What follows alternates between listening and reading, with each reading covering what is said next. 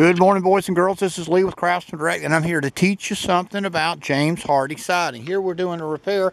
Most folks know you got to caulk the left and the right that goes by the trim board, but they don't caulk the underneath side. Check it out. Why do you do that? You want your house to be airtight. You want it to be watertight as well. We're doing a siding repair here in Chapel Hill, North Carolina, and if you give us a call at 919-612-9000, we will give you a free quote for your siding repair too. That is craftsmandirect.com at 919-612-9000.